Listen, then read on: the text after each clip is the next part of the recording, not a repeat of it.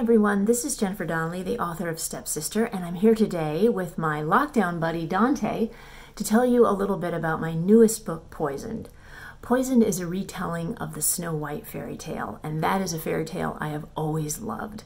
It scared me to death when I was a kid, not so much because of the evil queen and the poisoned apple, but because of that mirror, because it talked and it spoke in this spooky hollow voice, and it told the queen everything that she wasn't, and she believed it.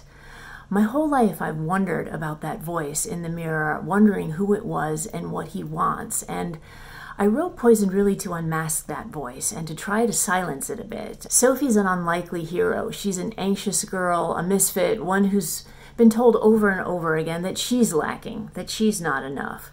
She's very soft-hearted and kind, and that makes her a big disappointment to her evil queen stepmother. During the course of the story, Sophie quite literally loses her heart, but on her quest to recover it, she learns that kindness is the greatest strength, and she learns that the things that make us all wrong are sometimes exactly the things that make us perfect.